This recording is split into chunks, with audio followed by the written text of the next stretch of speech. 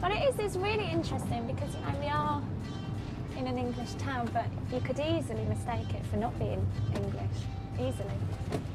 There's loads of different mosques in Luton, is that right? It is, yeah. How many roughly would you say? Roughly we're looking between at least 30 mosques in Luton town area. Wow. That's quite a lot, no? It's quite a lot. Yeah. It didn't take long to witness firsthand the extremism I'd been hearing about.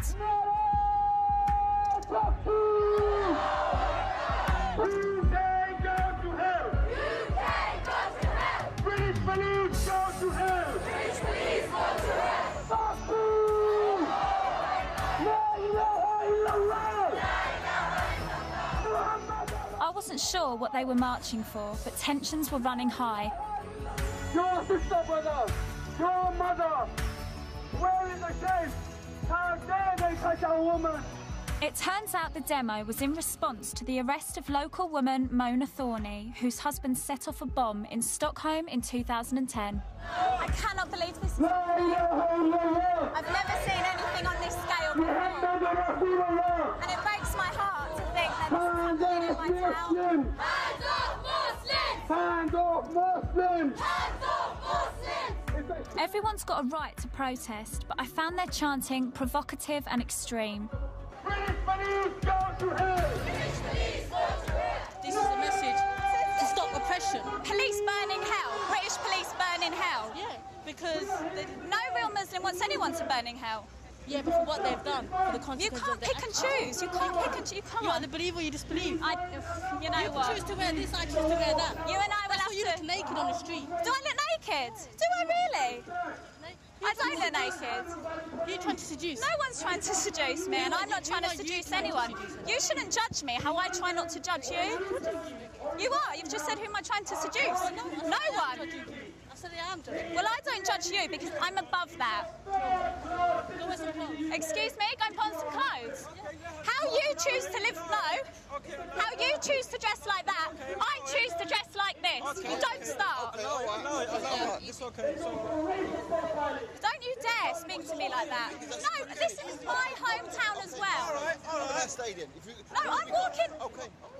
I am walking. No, I can do what I want. Okay. That girl's just hot. I don't mind. Point away. Point away. Because you're not scaring me. I try my hardest to sympathise with people who are maybe different to me. And it's a tiny minority that play up. Who are you trying to seduce? Go and put some clothes on. You look naked. Oh. They've been arrested. They've been harassed by the police. Such a shame. No evidence whatsoever. Do you think it's fair that you should say British police need to burn in hell? That's a freedom of speech. If they wish to say it, they can say it. In Islam, doesn't it say that you have to respect the law of the land that you're living in? No, it doesn't. I thought it did. One of the saddest things is people have brought their kids along. Any extreme group with extreme views should probably try and leave their kids out of it until they're old enough to make their own decision. So how are we ever going to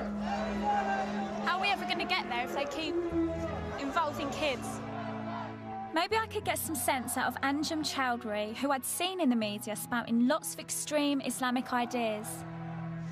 Please, mate, you tell me who this group are and why you're out today.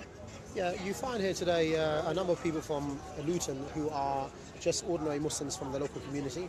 Some of them used to be part of Al-Muhajirun or Muslims Against Crusades.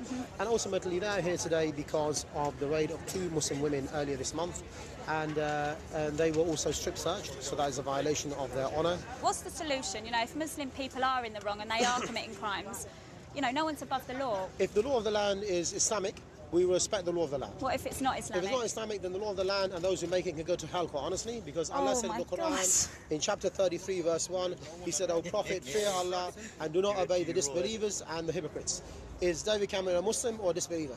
Guys, I can't just speak believe on it. camera, So you obviously. can't obey him. So he can go to hell, as well as Do you all think- of the other leaders. Do you Let me think tell I you- should go to let me hell tell you because something. I'm a We will. non-Muslim? You're on your way to the hellfire because you're a non-Muslim. You All could change non-Muslims, course. You all could change non-Muslims are destined for the hellfire. Do you really believe And that? yes, and you will be fueled for the hellfire as well. But the fact is that you have an opportunity to change. That hurts me to think that you think that of me because you don't Well, it's really not- it's know not- me, the and you fact think is- I'm the fact destined is- to no, hell but you because said I'm non-Muslim. you said you're not a Muslim, so that's enough for me to know that you're not Muslim. So- If you're not Muslim, you're destined for the hellfire unless you change.